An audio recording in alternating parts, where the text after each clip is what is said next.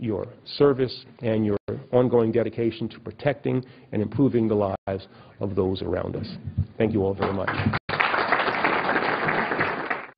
The U.S. Senate is about to meet on this Tuesday morning. Senators are likely to spend the morning on general speeches while negotiations continue over possible changes to Senate rules, with a focus on how to possibly change the filibuster. And now to live coverage of the U.S. Senate here on C-SPAN 2.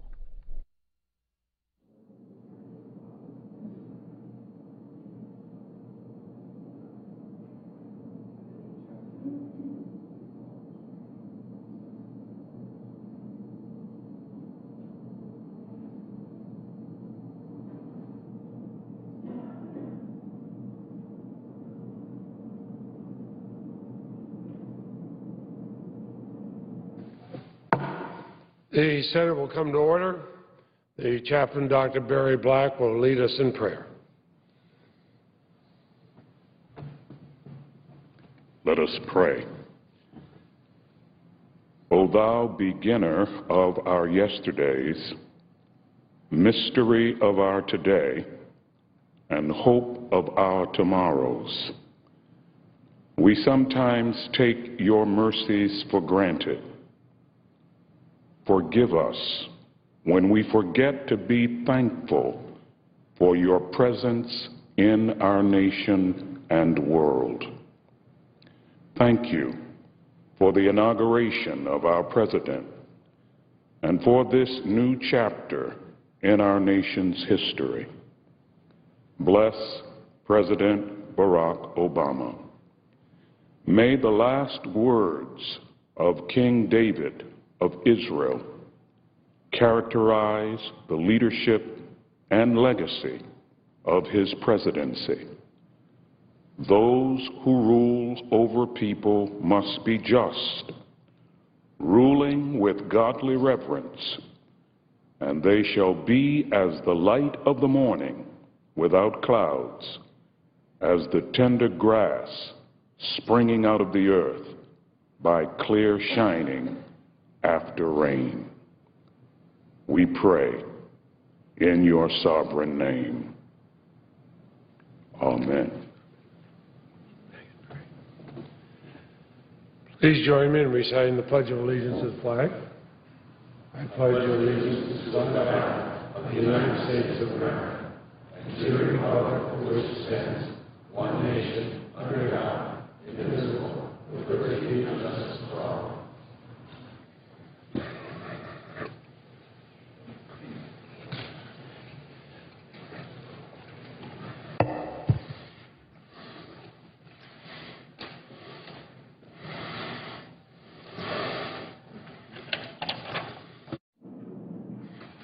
Under the previous order, the leadership time is reserved. Mr. President. The Senate Majority Leader.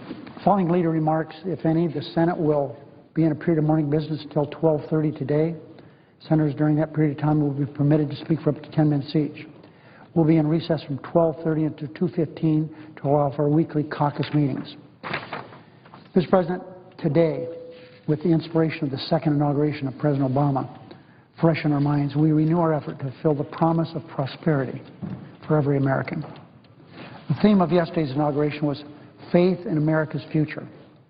Dr. Martin Luther King, Jr., whose birth and life we also celebrated yesterday, once said, quote, "Faith is taking the first step, even when you don't see the whole staircase," close quote.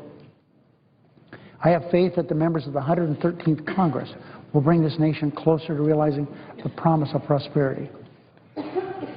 The last Congress was too often characterized by sharp political divides that hampered efforts to foster success for all Americans. I'm hopeful and cautiously optimistic that the 113th Congress will be characterized not by our divisions, but by our renewed commitment to cooperation and compromise. I urge every woman and every man fortunate enough to serve in this chamber to remember it is possible to hold fast to your principles while making the compromises necessary to move our country forward. Democrats will hold fast to the guiding principle that a strong middle class and an opportunity for every American to enter the middle class is the key to this nation's success. Democrats will stand strong for that standard of balance. And we'll remain resolute in the pursuit of fairness for all Americans, regardless of where they were born or the color of their skin, regardless of the size of their bank accounts, regardless of their religion or their sexual orientation. Those principles will direct our course as we introduce our first 10 bills today, a tradition we've had in the United States Senate. That is, the majority party introduces the first 10 bills. And as we mend our broken immigration system, strengthen our schools, and rebuild our roads and bridges, we'll look to other measures that are included in those 10 bills. These principles will be foremost in our minds as we balance the right to bear arms with the right of every child to grow up safe from gun violence. Those principles will be our North Star as we work to end wasteful tax loopholes and balance thoughtful spending reductions with revenue from the wealthiest among us. And those principles will point the way as we work to ensure that this country's uniformed service members never struggle to find employment when their military duties end. Through every struggle and every triumph, those principles must be our guide. Not a single piece of important legislation can pass the Senate or become law without the votes of both Democrats and Republicans. So we'll be willing to compromise and work with our colleagues across the aisle. Unfortunately, a number of bipartisan bills passed the Senate during the last Congress. They were never acted upon by the House of Representatives. So this year, the Senate will revisit some of those legislative priorities that passed on a bipartisan basis here. We'll again take up the violence against women. This is an important piece of legislation that has expired. We'll take up the Farm Bill, which was a revolutionary piece of legislation that would save the country up to $24 billion. We would again revisit the historic reforms to save the United States Postal Service and legislation to make whole the victims of Hurricane Sandy. Each of these initiatives passed the Senate on a bipartisan basis after deliberation and debate during the last Congress, but was left to languish by the House.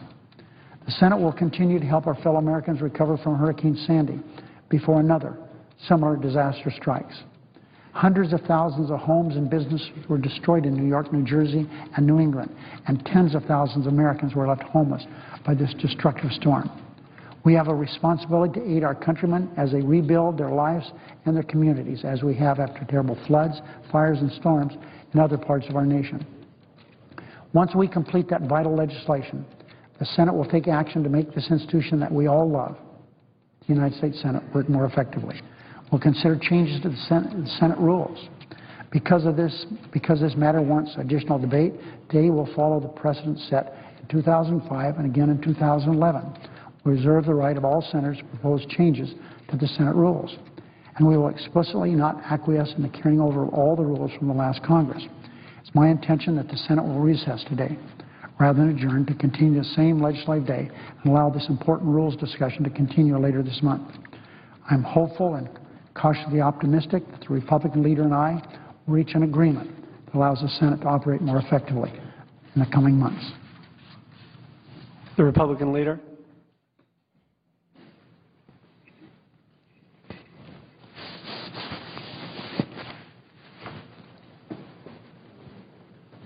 Mr. President, I want to start by congratulating President Obama on his inauguration.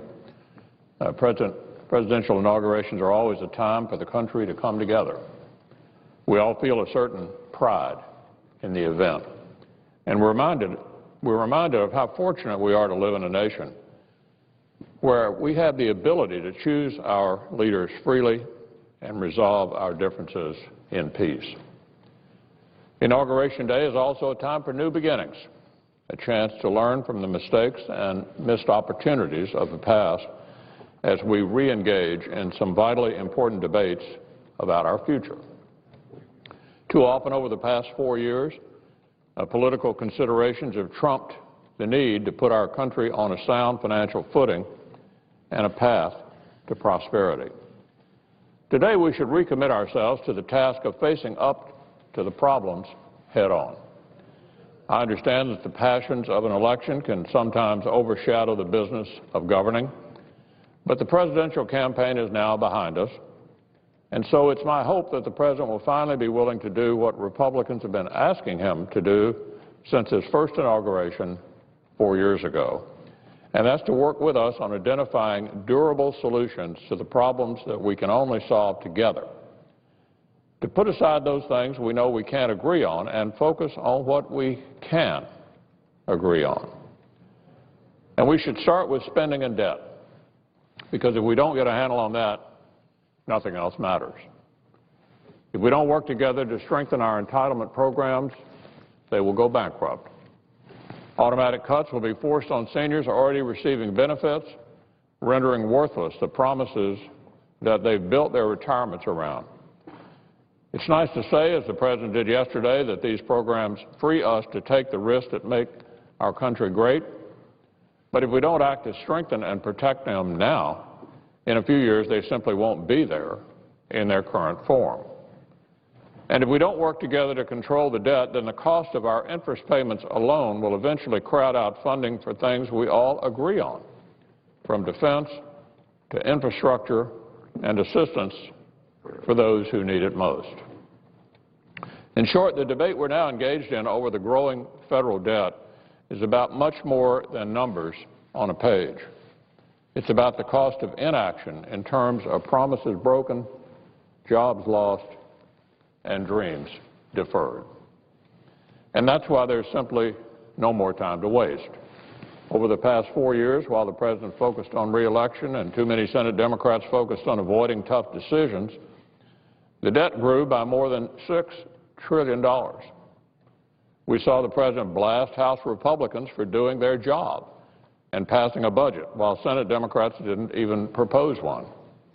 And rather than work with us to save existing entitlements, we saw the President team up with Democrats in Congress to force through a brand new entitlement that will make it even harder to cover the cost of programs that we already have. In short, Democrats have put off the hard stuff until now, and our problems have only gotten worse. But that was the first term. A second term presents the opportunity to do things differently. And in the Senate, that means a return to regular order. Later this week, the House plans to send the Senate a bill to address the debt limit in a timely manner. Once we get it, the Senate should quickly respond. If the Senate version is different than the one the House sends over, send it to conference. That's how things are supposed to work around here. We used to call it legislating. I know a lot of Democrats are afraid of a process that exposes their priorities, particularly on spending and debt. After nearly 4 years of refusing to pass a budget, they've only now reluctantly agreed to develop a spending plan for the coming fiscal year. All I would say to that is that since the revenue question has been settled, I'm sure the American people are eager to see what other ideas Democrats might have to bring down our ruinous deficits. And let me just say that one thing Americans will no longer tolerate is an attitude that says we can put off our work until the very last minute. They're tired of 11th-hour deals. Tired of 11th-hour deals. They're tired of careening from crisis to crisis, and so am I. The good news is a return to regular order is the surest way to solve the problems we face. And I hope some of my friends on the other side will agree that there is value in this body actually functioning the way it was intended to. Let's face it, the status quo isn't working. The Senate isn't functioning as it should. And it has nothing to do with a process that has served us well for a very long time. But if we work together and strive to avoid some of the bad habits that have developed around here, I truly believe that we'll be able to achieve the kinds of solutions that have eluded us for the past 4 years and deliver some positive results for the people who sent us here with time to spare. We can do better. I know my constituents expect better than what they've been getting from Congress in recent years, and so should we. Mr. President, I yield the floor. Under the previous order, the Senate will be in a period of morning business for debate only until 12:30 p.m., with senators permitted to speak therein for up to 10 minutes each. Mr. President. Senator from Indiana. Mr. President, I appreciate the remarks of the minority leader here, and I think he essentially gets to the point that all of us in this first week for the 113th Congress need to be focused on and need to address. This is our first work week back after the inauguration festivities of yesterday. And it's an appropriate time, I think, for us to discuss the challenges that lay before us, members of this body, over the next 2 years. The most critical, and in my opinion, the most pressing of these challenges is one that we've been dealing with the past 2 years and more, but now become of, I think, even more critical importance, and that is the out-of-control government spending that weakens the health of our economy, it threatens the security of our country, and it jeopardizes opportunities for future generations. When I arrived here 2 years ago, it was clear that the American people were concerned, a growing concern about the out-of-control federal spending. At the beginning of the President's term 4 years ago, that debt limit stood at $10,626 billion plus dollars. In the 4 years of that term, it has risen to over $16,400 billion, more than a $6 trillion increase. It's unprecedented in the history of our country to have such out-of-control spending. It has resulted in our borrowing a very substantial amount of each year's budget, which is not healthy, whether you're a family or whether you're a business or whether you're state government or whether you're the federal government. The chickens come home to roost if we continue to do that. Each American's share of our national debt now is well over $50,000, and that means every new baby born in this country instantly owes the government more than $51,000. We've had 4 straight years of trillion-dollar deficits without a budget in this body. The minority leader just talked about that. Hopefully we will have finally a budget from which to work off of, and a budget for which we can look at what the priorities are and make tough decisions about how we spend taxpayers' money. We currently spend over $40,000 a second. These are not partisan numbers, and this should not be a partisan issue. These are the facts. As our former governor, Mitch Daniels, said, just do the arithmetic. This isn't necessarily some deep philosophical or ideological issue here. It's a matter of basic math. With financial problems as great as these, it was my hope that when we return now to this 113th Congress, we'll be able to address this fiscal crisis, the same hope I had 2 years ago when I joined the 112th. And as we know, we went through a series of efforts to begin to address this problem. Many of those were on a bipartisan basis. The Gang of Six, which turned into the Super Committee of 12, was a bipartisan effort. Many of us worked with our colleagues across the aisle in trying to put a grand bargain together. Of course, the President had his own commission led by Mr. Bowles and former Senator Simpson. That was rejected. That would have been a good blueprint upon which to begin our discussions.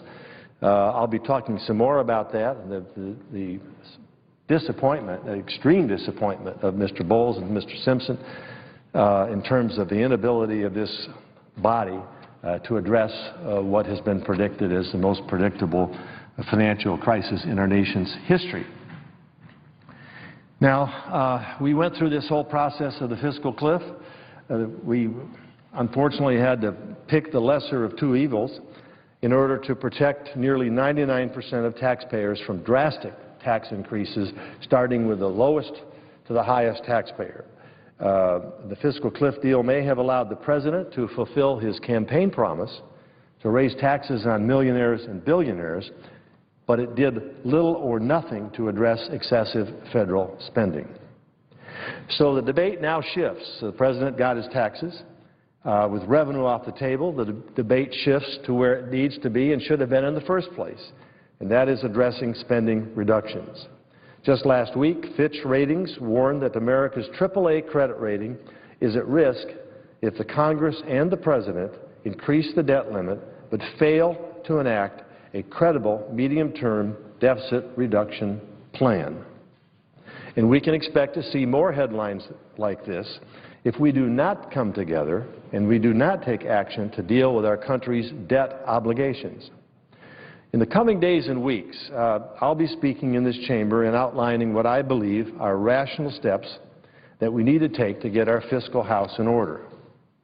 The easy thing to do, and the way Congress has operated over these past 2 years of my service here, is to look at our fiscal situation and say, well, we have more time, or we can deal with this after the next election. And while I thought that was exactly the wrong tactic to take, that's what happened. And there was a series of efforts. Each one ended up so-called kicking the can down the road or postponing the day of decision. This is the day of decision. This is the hour of decision. This is the time when we have to step up now and address our out-of-control spending. We've had that next election. The President has been reelected for 4 years. Members here have been reelected. We have this challenge now in front of us.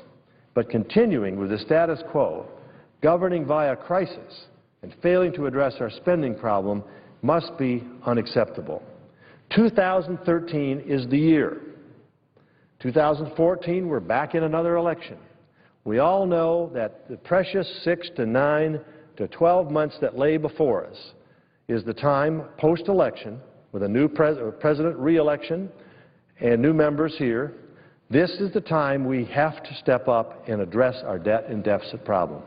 If we don't do so now, most experts who look at this, and I'm not an economist, but most economists, whether they're liberal or conservative, whether they are nonpartisan or partisan, whether they are ideological or non-ideological, have virtually all come to the conclusion that unless we address this now in 2013, with an election year in 2014, 2015 will be too late. We have seen what's happening in Europe.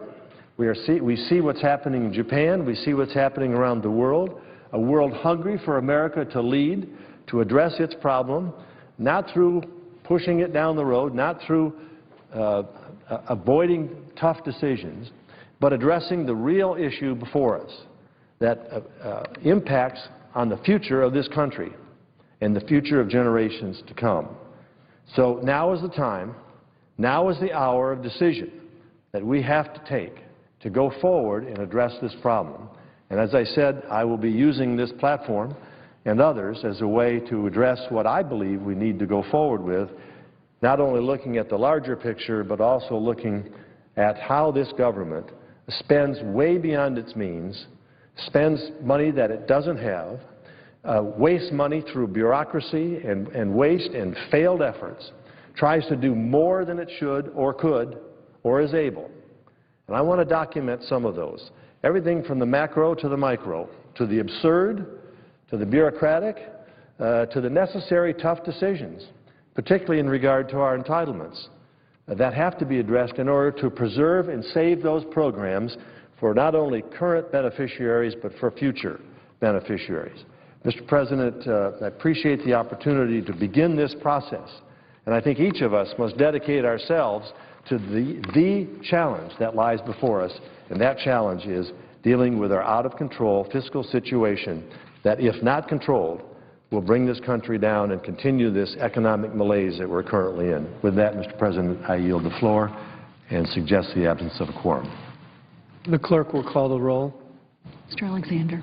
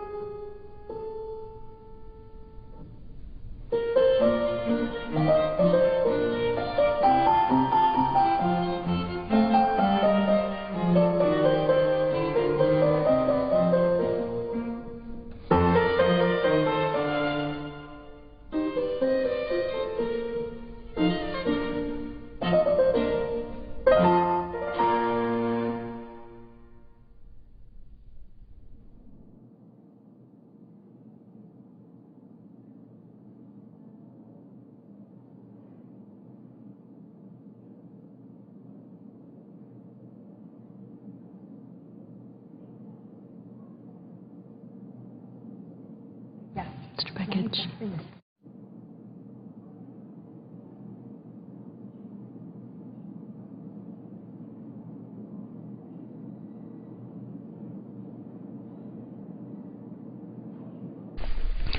A quorum call on the floor of the Senate this morning. They came in at 10 o'clock as senators have been offering general speeches this morning.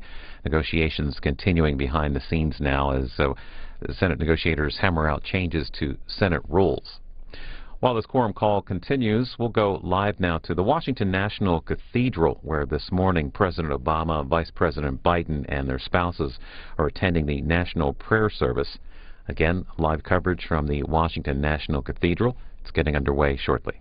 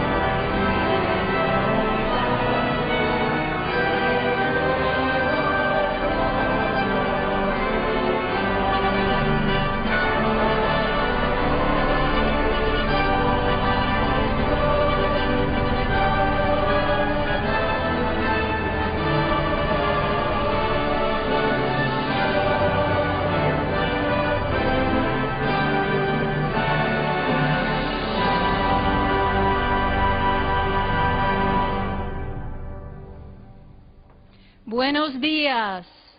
Buenos días. Mi nombre es Marianne Edgar Bade y soy la obispo episcopal en la diócesis de Washington. I'm Gary Hall. I'm the Dean of Washington National Cathedral. Es nuestro gran privilegio de extender una bienvenida a esta casa de oración para todos los pueblos. It is our great pleasure to extend a warm and big welcome to everyone to this house of prayer for all people. Aunque nuestros idiomas y tradiciones de fe sean distintas de nosotros, Dios nos está formando a un pueblo unido en nuestro deseo para la paz y el bienestar de todos. Although we have distinct faith traditions and we speak different languages, we are united in our shared desire for peace and for goodwill for the entire human community. Están en su casa. Welcome to your house.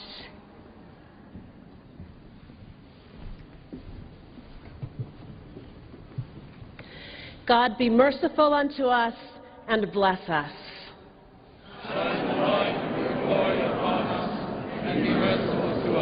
That your ways may be known upon earth. Let the people praise you, O God. Blessed be the one holy and living God.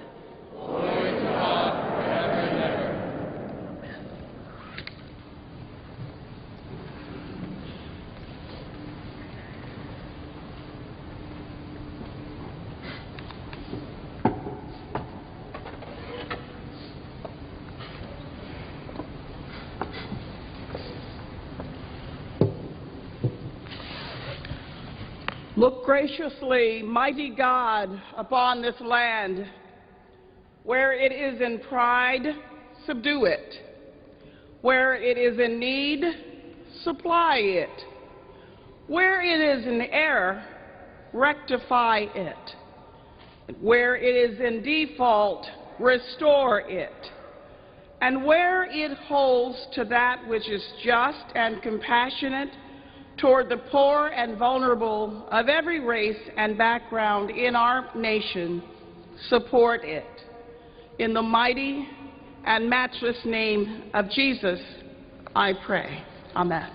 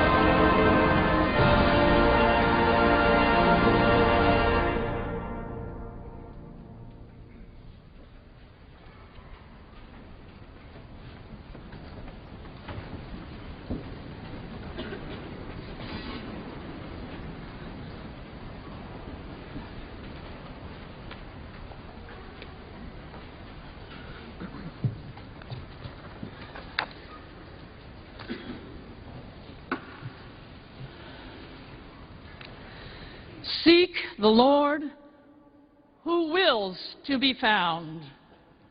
Call upon the Lord who draws near. Let the wicked forsake their ways, and the evil ones their thoughts, and let them turn to the Lord, who will have compassion, and to our God, who will richly pardon. For my thoughts are not your thoughts, nor your ways my ways, says the Lord. For as the heavens are higher than the earth, so are my ways higher than your ways, and my thoughts than your thoughts. For as rain and snow fall from the heavens and return not again, but water the earth, bringing forth life and giving growth, seed for sowing and bread for eating, so is my word that goes forth from my mouth. It will not return to me empty, but it will accomplish that which I have purposed, and prosper in that for which I sent it. The word of the Lord.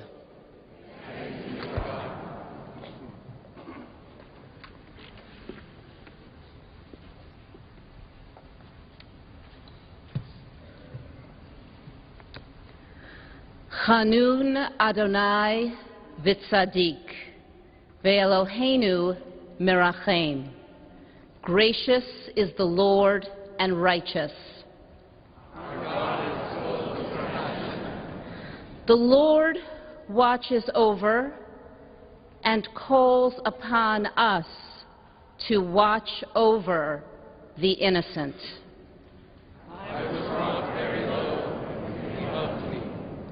Turn again to your rest, nafshi, my soul. For the Lord has treated you well. For you have rescued my life from death, my eyes from tears, and my feet from stumbling. I will walk in the presence of the Lord in the land of the living. I believed, even when I said I have been brought so low.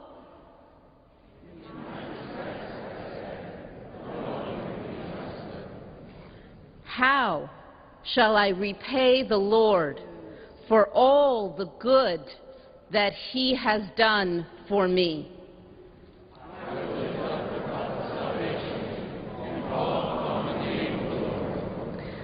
I will fulfill my vows to the Lord in the presence of all God's people.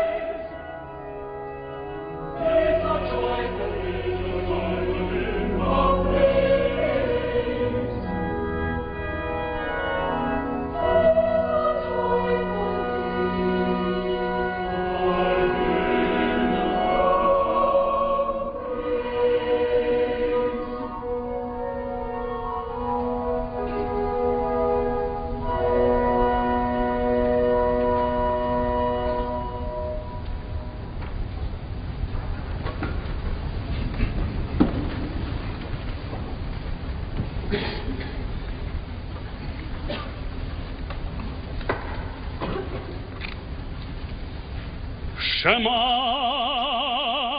Yisrael, Adonai Eloheinu, Adonai Echad.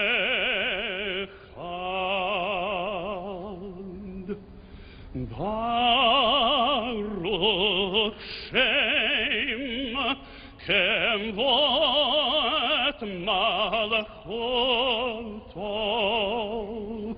Leolam Vaed. Ve'ahavta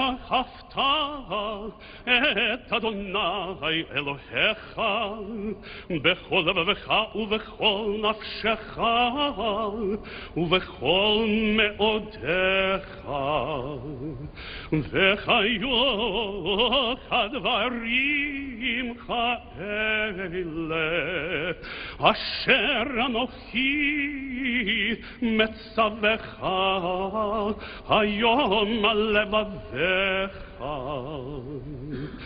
ושיננתם לבניך ודיברת בעם בשבתך בביתך ובלכתך בדרך ובשוכבך ובקומך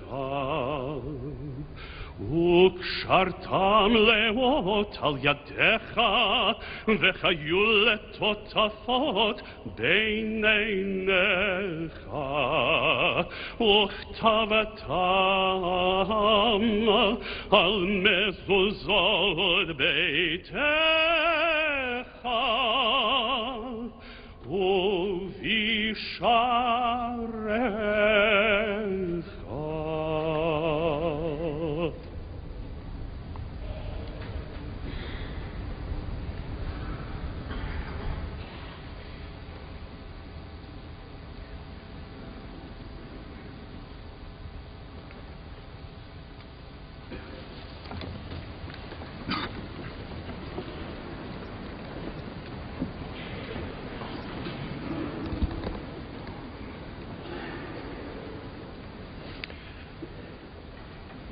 Faithful God, accept the fervent prayers of all your people. In the multitude of your mercies, look with compassion upon us and all who turn to you for help. For you are gracious, O lover of souls. Let us pray for those charged with the governance of our nation.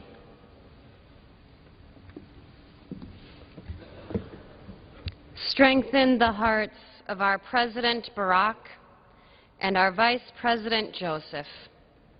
Make them bold for the work you have set before them. Grant them wisdom to discern your will and to consider your word among the counsel they receive. Uphold them that they may discharge their duties in the full light of your divine grace. Keep this nation under your care.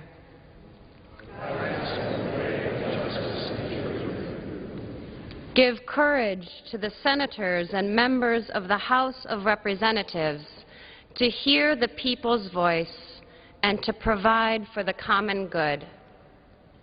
Give them the vision to care for your creation.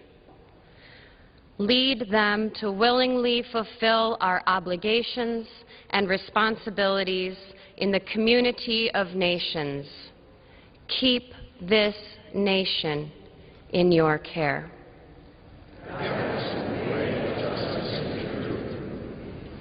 Stir up the passion and reverence of the justices of the Supreme Court for the rule of law and the way of justice. Fill their deliberations with insight and their judgments with integrity as they act to secure human rights and the flourishing of responsible freedom. Keep this nation under your care.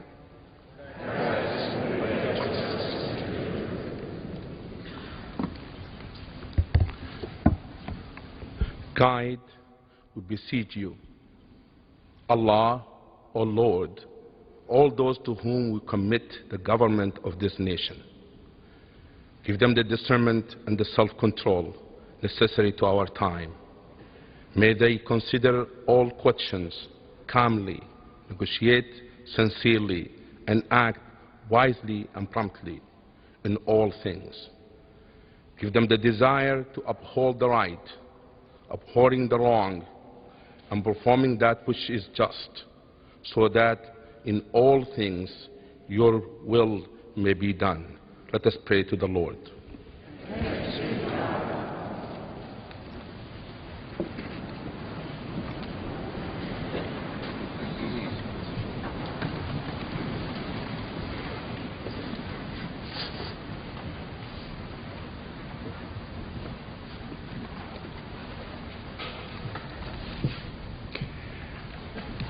A reading from St. Paul's second letter to the Corinthians. It is God who said, "Let light shine out of darkness," who has shown in our hearts to give the light of the knowledge of the glory of God in the face of Jesus Christ. But we have this treasure in clay jars, so that it may be made clear that this extraordinary power belongs to God and does not come from us. We are afflicted in every way, but not crushed, perplexed, but not driven to despair, persecuted, but not forsaken, struck down, but not destroyed, always carrying in the body the death of Jesus, so that the life of Jesus may also be made visible in our bodies. The word of the Lord.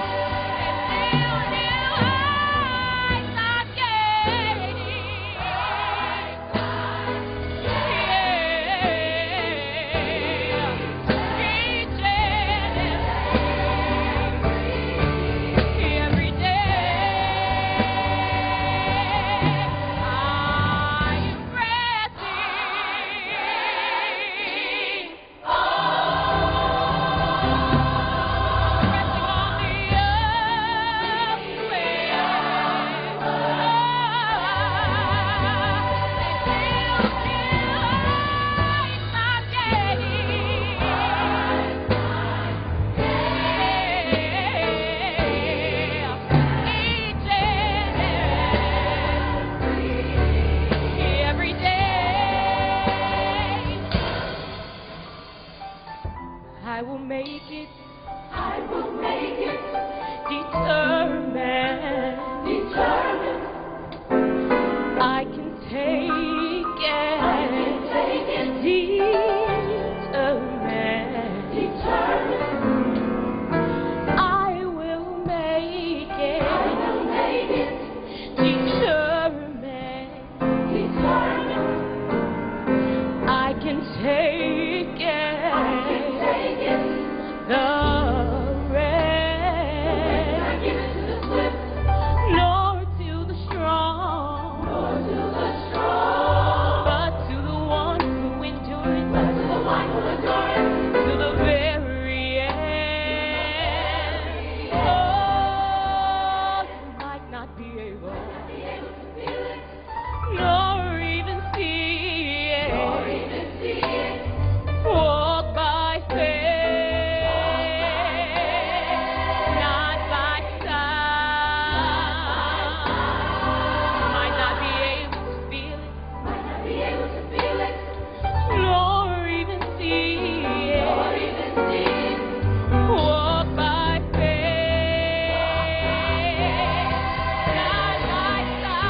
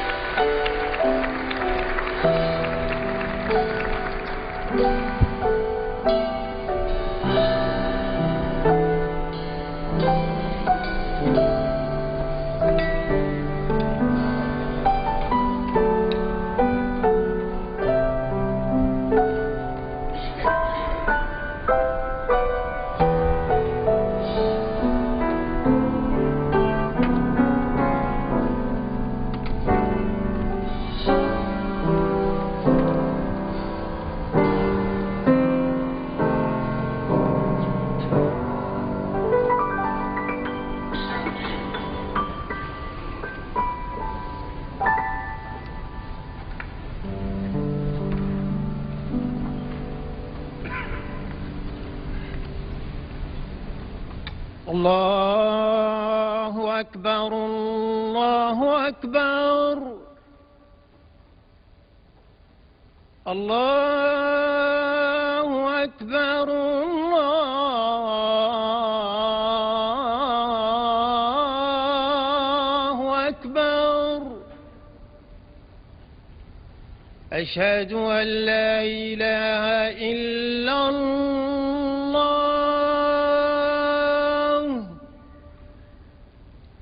أشهد أن لا إله إلا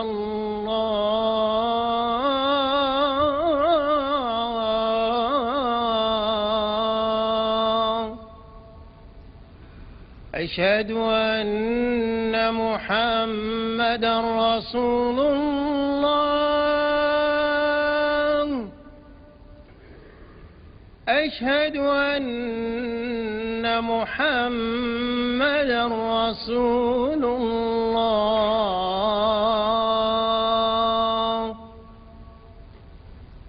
حي على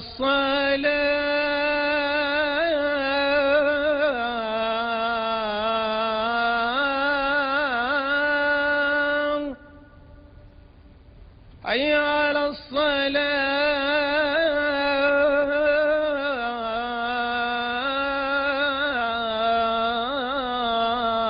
الصلاة حي على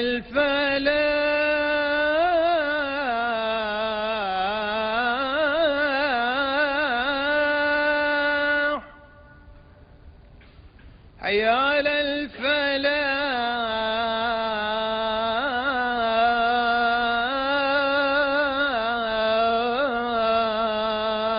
الفلاح